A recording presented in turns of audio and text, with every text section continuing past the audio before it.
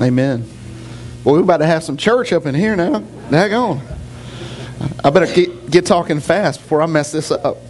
All right, if you've got your Bibles, go ahead and flip open to Revelation chapter 4. Revelation chapter 4. And today we are wrapping up our series, One Life, Jesus Letters to the Church. And if you missed those, you can go back on YouTube, on our YouTube channel. You just go to youtube.com, type in CCCMooresville, and all of our videos will come up. But basically, we've been looking at Jesus' letters to all of the churches across Asia. What was going on? There were these churches that had sprung up, and John, he was the elder in charge of overseeing all 7 of these churches and the elders that represented those bodies. And Jesus had some issues with those churches. If you find yourself disillusioned with church kind of as normal today, I think you're in great company, because Jesus was disillusioned too.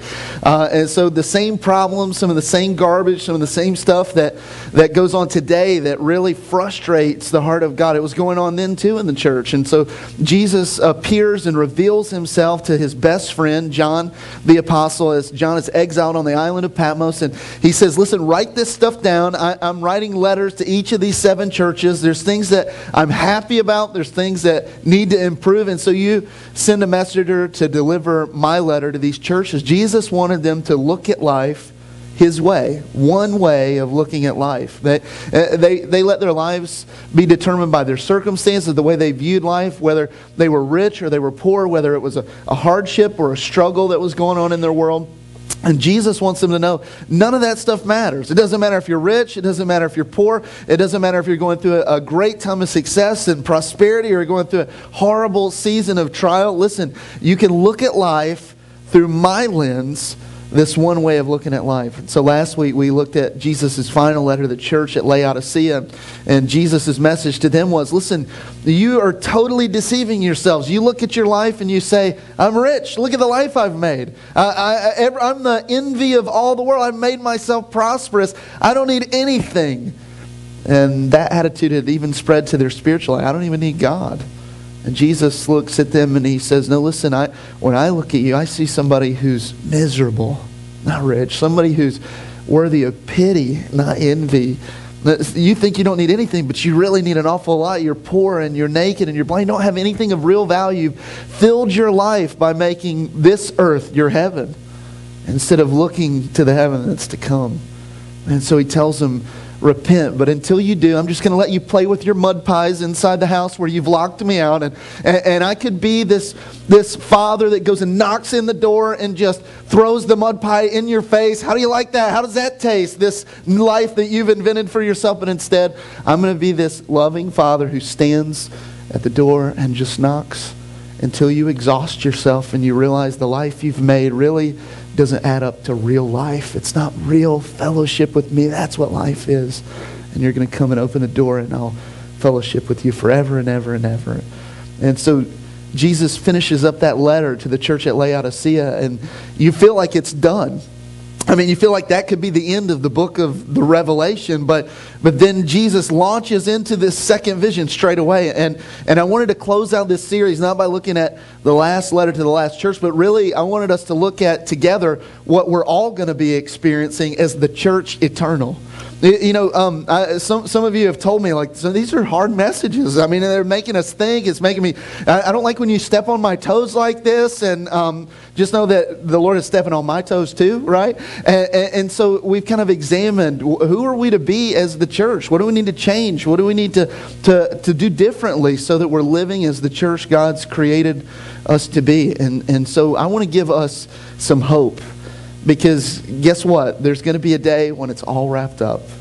And we're going to be in heaven with Him forever and ever and ever, the church eternal. So that's what we're going to look at today.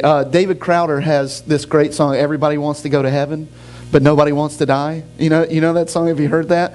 That's so true. I mean, everybody wants to go to heaven, but the dying part, people really don't like that part. There's a statistic that is an old one. It says 78% of Americans believe that they expect to go to heaven when they die. But the vast majority of those people, they would also tell you, well, I don't really read the Bible regularly, I don't attend church regularly, and I don't regularly pray.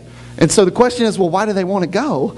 Like, what do they think heaven's going to be like? Like, you don't want to be around God's people now, but you're going to want to be around God himself. And, there's sort of this image of a heaven that they've created in their own minds, where you sort of do whatever you want. Maybe you're an angel playing harp if you like to sing, or maybe it's going to be like adventure sports and you're going to be able to skydive and do whatever it is. And heaven is sort of their own making. And Jesus wants us to see this glimpse into the real thing. The explorer Marco Polo. Did you guys know he was an explorer? It was not just a pool game that you play with when you're a kid, right? Marco Polo. He was an actual real guy. And so at the end of his life, his detractors said, listen, recant. There's no way that you saw all the stuff that you saw through all of Asia and China, all this stuff. There's no way that you saw all of it. And his last and final words to them were, I've only told you half of what I've seen. Listen, I think this is the image that should be conjured up for us as we look at John's vision, his glimpse into what eternity is going to be like. He tells us and he writes down as much as his human brain can and his human mouth can really explore, but I think it's just this half of a picture of what heaven is really going to be like. But let's look at this picture of what he said. Revelation chapter 4. We're going to start with verse 1. Look at our experience as the church eternal. After this, I looked and behold a door standing open in heaven. And the first voice which I had heard speaking to me like a trumpet said, come up here. I'll show you what must take place after this. This is the same voice that spoke to him before, the first vision. This is the second vision, a new vision. This is Jesus' voice. And so Jesus, he's not there on the beach on the island of Patmos with John anymore. Now, he's back in heaven, and somehow there's this doorway, this portal that opens into the heavenly dimension. And out of the doorway, John hears Jesus' voice. Hey, you, buddy, come on up, right? And instantly, he hears the same voice. He recognizes him. And he knows he's supposed to go. He says, these are the things that must take place. Now, I don't know about you, but that's a great comfort to me. Jesus already knows what's going to happen, right?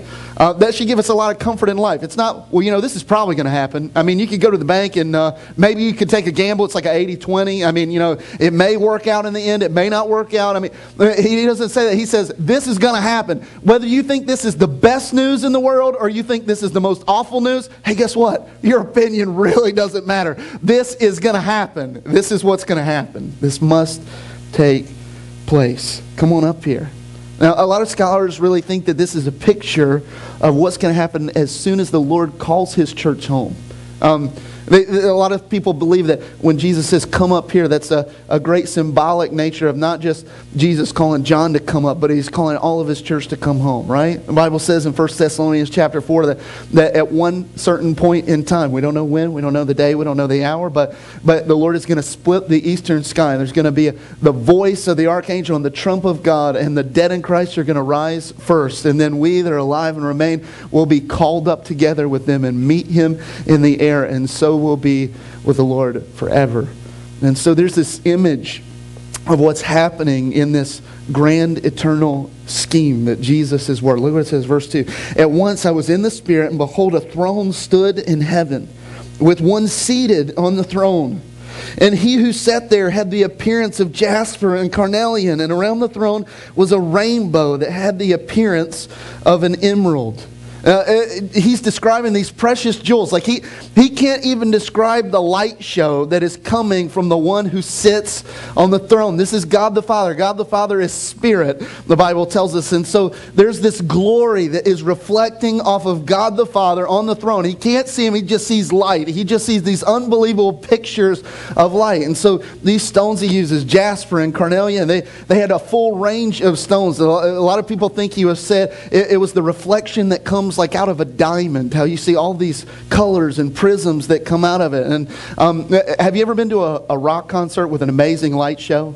I've got a couple of pictures of these, right? Here's two pictures at the light show. You've got like this spectrum of colors coming through the hazer, and it looks like our worship service on Sunday morning right there, right? No, I'm just kidding. All right, look at the next one. Here we go. Can you imagine all these beams of light? Now think about this. We've come up with this stuff, right? This is stuff of our own creation. Can you imagine what the true glory of God is going to look like? I mean, this is unbelievable. It says it's the brightest reflection of glory I've ever seen in my life. I can't even look at it. It's like these images that are coming through this bright stones, this diamond reflecting out in reds and oranges and golds. And there's this full circle rainbow around the throne of God. What was the rainbow for? What was it a symbol of? From Genesis, way back after the flood? It was God's promise. What? That He wasn't going to destroy the whole earth by flood again. But you know, He didn't say He wasn't going to destroy the whole earth. Just not by flood, right? He gave us the promise, this arc of a rainbow, right? You know, who knew? You've seen the YouTube video. It's a double rainbow all the way across the sky, right? This is a full circle rainbow all the way around the throne of God. A lot of people believe that Jesus is saying through this image, look at this. I made the promise once that I wasn't going to destroy the rest of the world through flooding. Well, guess what? There is a destruction that is coming. The old heaven, the old earth is going to be burned up. And then guess what? It's full circle, baby. There is nothing that's going to happen ever again. I'm going to make the new heaven and the new earth, and it's going to be there forever and ever and ever. And every time you look at me in the Spirit of God and you see this full circle rainbow, you'll know that nothing can ever come against us ever again. That's beautiful. This picture. Look at what happens. Verse 4. Around the throne were 24 smaller thrones. And seated on those thrones were 24 elders clothed in white garments with golden crowns on their head. Now, this word for crown, it's the victor's crown. It's a reward that the Lord promises those who are faithful in service to Him. So we don't know who these people are. Some people think, well, it's the leaders of the 12 tribes of Israel, right? You get the Old Testament, and then you got the 12 apostles. And so maybe it's like the 12 and the 12, and there's 24. We don't know. We just know that these people are elders over the kingdom of God. These 24 leaders are some of the most passionate worshipers that have ever existed. These are people that love the Lord with all of their heart. They've served Him with all of their heart. They've given their lives in service to Him, and the Lord has rewarded them with this crown. He's clothed them with these white garments. Now, I have to believe as I'm reading this, all of the rewards happen at one time, right? And so it's not like, well, you get your reward today, and you get your reward tomorrow, and you get your reward. Your last name starts with a T. Like, it's going to be a couple thousand years, right?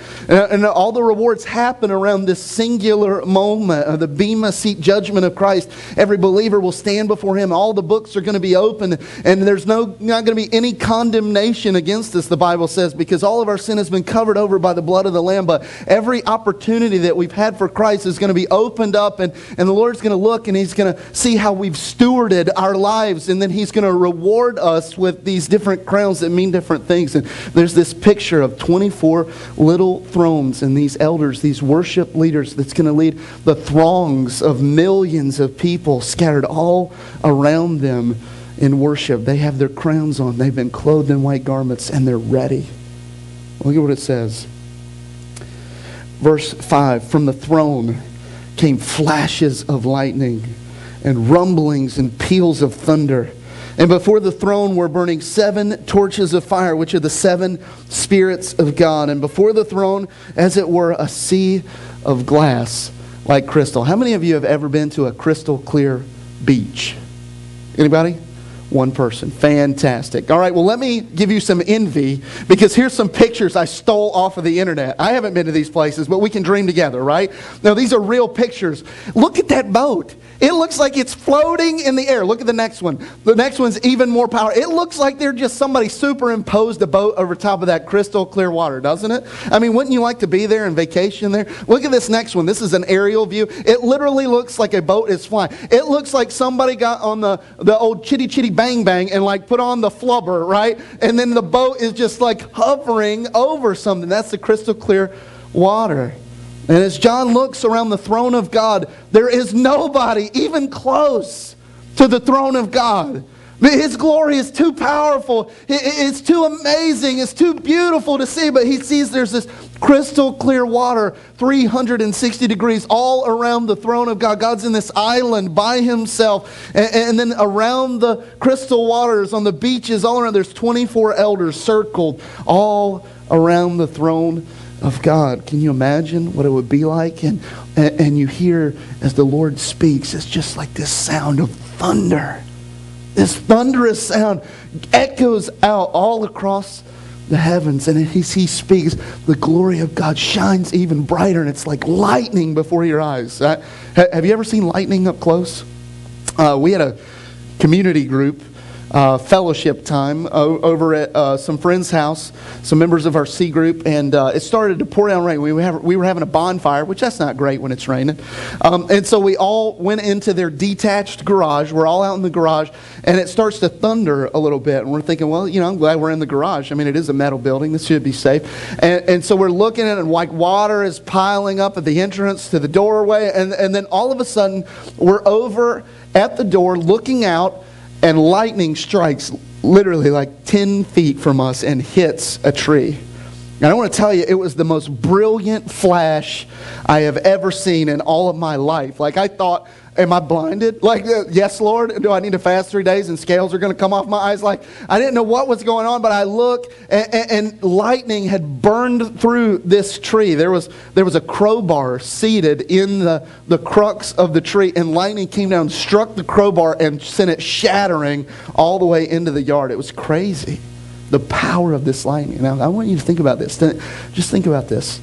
Millions and millions and millions of believers, every person that's ever named the name of Jesus, scattered around the throne of God. And you can look and you see this beautiful, brilliant light.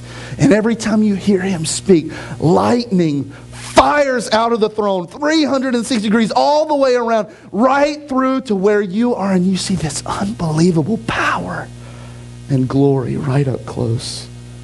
Can you imagine what that's going to be like? It says that it rumbles like thunder. You ever been to an insane concert where the bass is just way too high and it like literally just makes your whole body vibrate?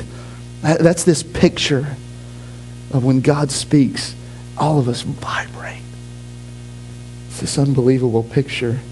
Look at what it says in the rest of verse 6. And around the throne, on each side of the throne, there are 4 living creatures, full of eyes in the front and behind. And the first living creature like a lion, the second living creature like an ox, the third living creature with the face of a man, and the fourth living creature like an eagle in flight. Like this is the image that I want you to get. Here's what's going on. So there's God the Father, his presence, the Spirit of God there in the middle on this island, and on his throne. Around it is this sea of crystal clear water, and there's 24 elders seated all around the crystal sea, and there's the flock of every believer that's ever believed scattered around 360 degrees, all pointed in at God the Father. And on each side, on the north, the south, the east, and the west, there is this creation of God, this beautiful winged creature.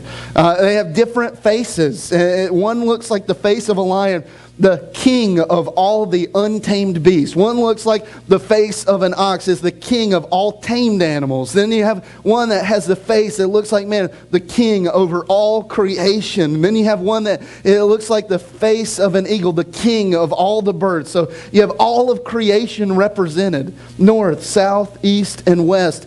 And these creatures, that from the moment of their creation, they have eyes all over their front and eyes all over their back. So get this, don't miss this. This is so powerful. Eyes are always looking at the glory of God. That's the ones looking in, right?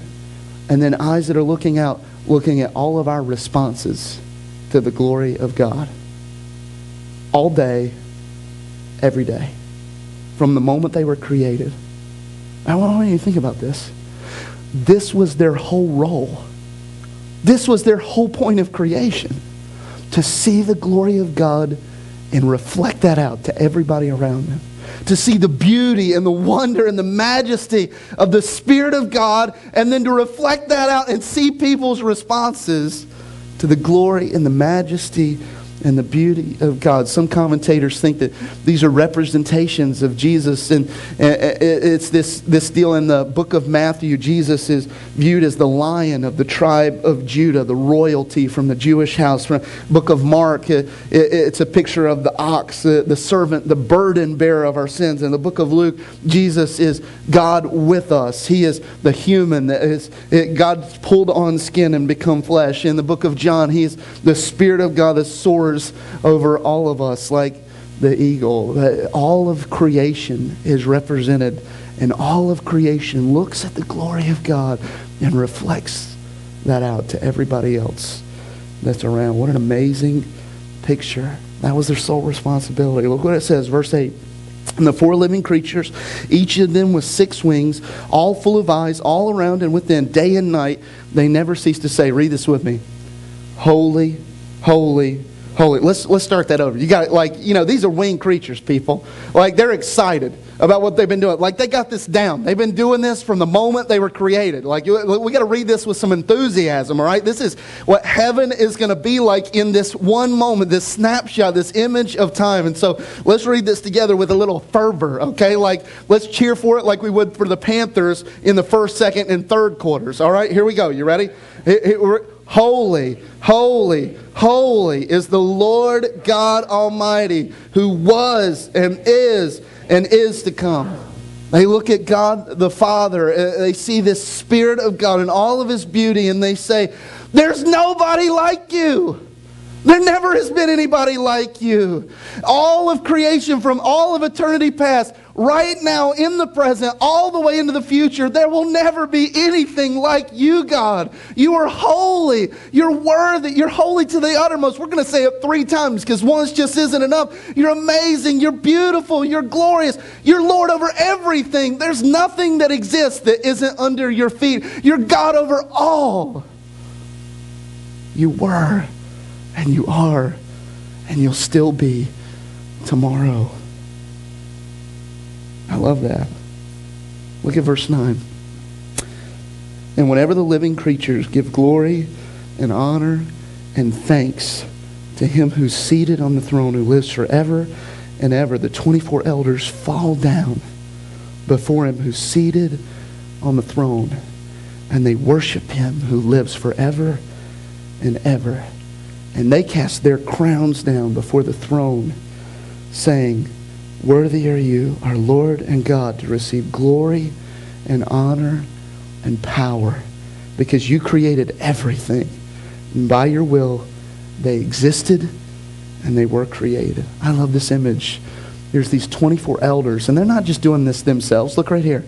All of humanity that has named the name of Jesus, we're doing the same thing. They're our chief worship leaders. They're the elders who are leading the throng of God in worship. And in this moment, we've been rewarded our crowns. We've been rewarded our white robes of glory that Jesus has given to us. And in the middle of this moment, there's God the Father, and He's glorious, and He's beautiful, and He speaks, and thunder rips through the crowd, and lightning pours all around us. And the beasts, they say, these unbelievable creations of God, holy, holy, holy is the Lord God Almighty, who was and is to come. And they say, you're worthy of all praise. There's nobody worthy of praise like you, God. It doesn't matter if you're the best football player on the world. It doesn't matter if you're the best wife or the best husband or the best dad or the best business owner. Nobody is worthy of praise like you, God. You're worthy of all glory. You're worthy of all honor. That means that we give you your due. There's nobody, nothing that we have that shouldn't be at your disposal, God. So we give you every single thing. You have all honor, not us. We're not keeping it for ourselves. You're worthy of all thanks. We give you all thanks. That's what the winged creatures say. Now, in response to that, all the elders, all the throng of all humanity, they bow down and worship. They can't contain themselves. They're like, we can't sit down anymore. Like, are you serious? We've seen the glory of God. Why are we still sitting down? This is crazy. Everybody stand up. Now everybody get down on your face before God, because look at this. It's the God of the universe. He's worthy of all praise. He's worthy of all honor. He's worthy of all power. Get your crowns, chuck them in as far as you can throw them. All right, you can only throw it that way? That's all right. Yeah, I know you're a lefty. All right, here we go. Throw it further. All right, now throw it further. Somebody help him. Somebody throw his crown up, please. Right? And they throw the crowns as far as they go, and they bow on their face and they worship. Now, look, there's one word different that we say than what the created angels say. We say, you're worthy of all glory. That means He's worthy of all of our praise, right? Nobody else is worthy of praise like God. He's worthy of all honor. That means we give him his due. We take what's in our hands, the only thing we have of value, and we chuck it to God because he's worthy. He's worthy. It's his due. All of our great successes that he's rewarded to us, it's all because of him anyway. It's all because of his Spirit living in us, and we're like, why do we get the reward? It's all him. Chuck it up to him. And then we say one word different. Instead of thanks, we say, all power be unto you. This word power, it's dunami. It's sort of this image, not of explosive power. I mean, it's where we sort of get our word dynamite from, but it's not like dynamite power in that way. Do you know what it really means? It's the power to create and make things. It's this unbelievable creative power. And so we're in this moment in history where the church has been called up before God, but there's still stuff going on the earth. The tribulation is about to happen on earth. We still have Christ coming back, and we're going to reign with him for 1,000 years. We still have the final battle, the last battle where Christ just destroys all this stuff. We've still got the great white throne judgment that's to come when every person that has rejected Jesus as their Savior, all of Satan, all of his demons, they're chucked into the lake of fire forever and ever and ever. All that's still to come. And you know what else is still left to come? For God to burn up this world and the old heaven and create this new, wonderful heaven and earth that are joined together, that nobody can ever take away. And so we look at God and we say, you're worthy of every bit of praise. You're worthy of every honor. We don't have anything else to give. Like if we had more to give you, we would give it. Like if we had other crowns stashed away, like back in our cabinet back home, like we would take that crown, we would chuck it to you. But everything we have, it's yours, God. Like you're worthy of everything. And God, you're worthy of all power. God, create this new thing. You created the first earth. You created the first heaven. And guess what? God, we're so looking forward to that day in 1,000 years when you come and you destroy everything else and you take away sin's final chance on the earth, and Satan and his demons are wrapped up and thrown into the lake of fire, and you burn up this old heaven and this old earth in all of its beauty and grandeur that's been stained by sin, and it's put away like a carpet dragged out from underneath it, and you create this new heaven and new earth, and will be with you forever and ever and ever. You have power to create this new thing. That's our prayer to him. And we cast it all down because he's worthy. I try my best. Like, I wish I was an artist, right? So that I could draw for you this image, because it would be life-changing for us. But I'm not. So I did my best with circles and triangles, all right? So don't laugh at me, because this took me a long time, all right? But here's this picture, this best image that I can see. Here's God the Father, the triangle. He's on this throne in the middle of this island, this glory radiating from him all around in this perfect rainbow. And there's the four created angelic beings, north, south, east, and west. And there's the crystal sea. And around those little white circles, it's the 24 elders who have been seated on thrones, the chief worship leaders. And then there's the throng of us. Now, I know it looks like candy corns, but that is unfortunate. It was supposed to look like, I was thinking of the song, red and yellow, black and white, they're precious in his sight.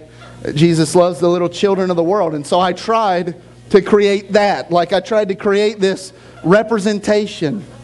But you know what? That didn't work. And you know what I was getting ready to do? I was getting ready to just to make it easy, because I didn't want it to take 3 hours to make this slide, because I had to make each individual circle. I thought, okay, here's what I'll do. Like, I'll just fill up 1/4 and I'll make them all black, and 1/4 and I'll make them all brown, and 1/4 and I'll make them all white. And the Lord's like, you can't do that. Like, that's not an accurate picture. Hello? And I'm like, I know it's not, but that would be way easier to make an image. And he's like, no, you can't do it, because listen, there's no sections in heaven, right? Like, you know that, right? All of God's children from every tribe and every nation and every tongue, you're going to be standing next to a Kenyan, and you're going to be standing next to a Cambodian, and you're going to be standing next to somebody else. And listen, here's the deal. You're going to love them. And they're going to love you too. It doesn't matter if you're rich and you have a big McMansion, or you are a poor person that lives as a squatter in a stall. You are going to be together. And there's going to be no separation. There's not going to be like, hey, yeah, we're over in like the Presbyterian section. Have you seen it? Like you turn left by Frozen Chosen Lane, and then we go over here, and it's like, oh, we're over in the Methodist section. Like we're over in the Methodist section. We're right on the corner of Open Heart, Open Door. And then you go over to the Southern Baptist section. Like we've got our place by Jesus because we talk about Him the most. And then we're over here by the Church of God. Like over on this section, we've got like the Pentecostal section. And that's like over where the Holy Spirit hangs out the most. And so, we're over there by that section. And no, there's no separation. We're just going to be one church. What Jesus prayed is His final prayer in John 17. God, make them one. As you and I are one. You realize there will be no denominations? And not just like the people that call themselves non-denominational, which means you're Southern Baptist with a cool praise band. Like, not just like there literally will be no denominations. You know what I'm saying? Like, it'll be everybody all together as one. And here's the amazing thing. Listen to this. This is what I want you to see. I just want you to dream with me about what this day is going to be like. Now, you can shout amen anytime, all right? Like you can cheer, you can celebrate, because this is the reality that waits for us who believe. Do you know there will be no more marriage issues in heaven? I heard some husbands say, amen. You better watch out. Your wife needs to say it too, or else you're in trouble, right? Now, listen. Do you know there's not going to be one person in the relationship trying to control the other person, and there's not going to be any fights. There's not going to be like any issues of, well, I'm the leader and you're supposed to submit. Like, there's not going to be any sort of marital issues at all. There's not going to be any conflicts because Jesus is Lord over everybody. Do you know there's not going to be any parenting issues? Somebody say amen on that one. There's not going to be any issues with your parents because teenagers, your parents finally will get it. Like, amen, right? They'll know it, and you'll know it too, right? I mean, there's not going to be any rebellion. There's not going to be any sneaking around. There's not going to be lying behind your back. There's not going to be any sort of parenting issues. There's no more prodigals, amen? Like, there's no more people that have been raised up to know God, and then they walk away, and your heart is just like, God, when are you going to bring them back? He's already brought them back. They're home in that moment. You know there's not going to be any more body issues? Yeah. Like, you're going to have perfect health. You're going to have perfect stamina. Like, you're not going to need a nap. I mean, you can take one if you want to, but like, you don't even need a nap, right? It'll be for pleasure, not because you can't keep your eyes open at the stoplight anymore, right? Listen, you won't wear down. You're going to have perfect food, and you'll like it. I mean, like, that's right. No more aches, no more pains, no more diseases, no more diabetes, no more cancer, no more RA, no more sickness, no more fevers, no more surgeries, no more pain. Isn't that amazing? You know there's not going to be any more emotional issues. Have you thought about that? No more hurt feelings. No more feeling left out. No more disrespect. No more depression. No more anxiety. You realize you will not be fearful of anything in that moment? Nothing can stir up a feeling of fear because Jesus is Lord over all of it. You realize that there's no more doubt, no more pain, no more unforgiveness, no more wounds, no more memories of the old wounds that are still scarred over. Do you realize you're going to be perfectly cared for by every person that you see? Perfect treatment from every single person. No more frustration in traffic. Everybody will know how to drive. No more unrighteous anger. No more unrighteous anger, right? No more harsh words that's ever spoken. Can you imagine what that's going to be like? Do you know there's not going to be any more spiritual issues? There's no more evil. No more sin. No more temptation. Guys, you will never struggle with lust ever again. Right? Ladies, you're not going to struggle with whatever it is you struggle with, gossip or whatever it is. Whatever your sin is. I'm just throwing one out there, right? Like, there's not going to be any selfishness. There's not going to be any demons to fight. You're not going to have to say, flee from me in the name of Jesus because right? Like, you're just going to be perfect in relationship with the Lord. No old nature that's dead but keeps trying to resurrect itself that you have to keep on killing off. You're going to fully know God and be fully known by God. You're going to live in the depth of perfect love, perfect fellowship, perfect communion, perfect peace. All the mysteries about faith, all the mysteries about theology, all the mysteries about doctrine, you're going to get it. You're just going to know it. It's going to be perfect. And you know what? Look right here at me. None of that will ever cross your mind. Do you know why? Because the only thing that'll cross your mind in those first few moments is, God, you're worthy of all glory. You're worthy of all honor. I wish I had something more to give to you. Like, I'm chucking you my 4 crowns, but I wish I had 70. God, I wish I could just... God, you want my clothes too? Like, take that, whatever it is. God, take everything. You're worthy of everything I've got. God, please, you're worthy of all power. Wrap up this final thing. Work out your plan. Let the tribulation happen. God, let the 1,000 years happen. Let the final battle happen. Let the destruction of this old heaven and earth happen. So God, we'll just be with you forever and ever and ever and ever and ever. God, let your power create again. You realize that, right? Like, you're not going to be thinking, woo, man, my joints don't hurt anymore.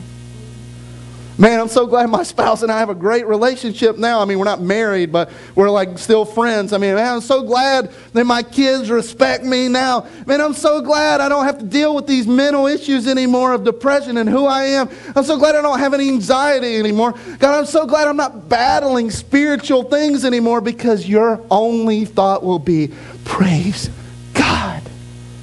You're only worthy of praise. You're worthy of all honor. You're worthy of all power.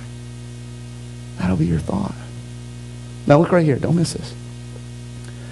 If this is going to be your thought in eternity, shouldn't we get a head start here? Like, if that's what our thought process is going to be forever, shouldn't we go ahead and make that our thought process now? So it's not foreign to us? Like, you don't want the first time you give all glory to God to be that day, do you? You don't want the first time that you give all honor, right? Like, you give him his due. Like, if you're struggling with giving or tithing or your time or whatever it is, you don't want that day to be the first day that you give all that he's due, right? You don't want that first day to be the day that you pray and say, you're worthy of all creative power, so make something new in me. Create something new. You don't want that to be the first day, right? So if that's our eternal mindset, let's make that our now mindset. Amen? Because here's the deal. When you make that your now mindset, and your spouse makes that their now mindset, your marriage won't be perfect, but it will get better. Because you're looking at Jesus and not each other. When you do that as a parent, and your kids do that, even if your kids don't and you still do, your parenting won't be perfect, but it'll be different, right?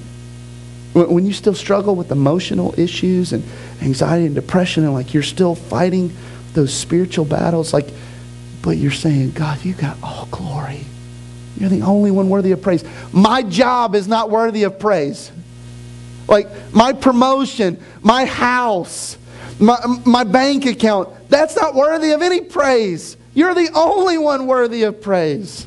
God, listen, my family, they're worthy of honor. but nowhere near compared to what you are worthy of honor. My kids, they're worthy and they're due my time, but nowhere near what you're due my time. God, my job is worthy of my honor. I'm supposed to do everything like I do it for God, but I will not do anything like I pursue you, God.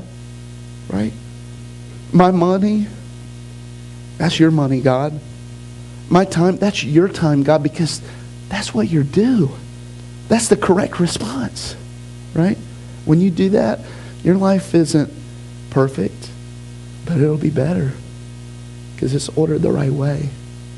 And whenever you look at God and you say, you're worthy of all power.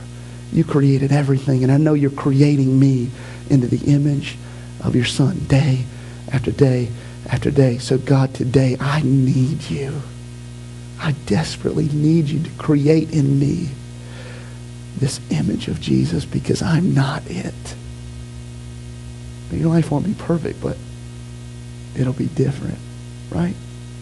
If that's what we're doing for all of eternity, then let's make sure that we're doing it now. Let's pray. I really hope that the Holy Spirit has spoken through me to your heart today, so that you get this image of what it's going to be like. This week, I was with one of our families at the deathbed of a loved one.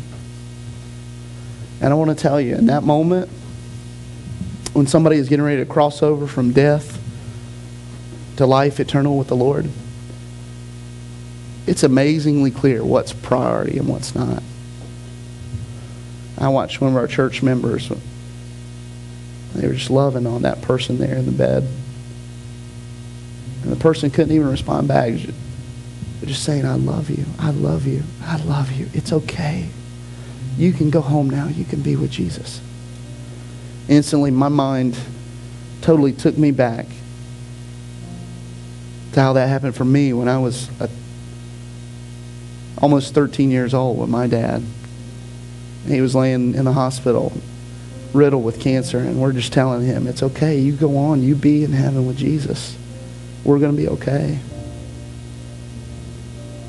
Listen, in those moments, it didn't matter what job my dad had. It didn't matter how much money we had. It didn't matter what he had accomplished. It mattered what his relationship with Jesus was.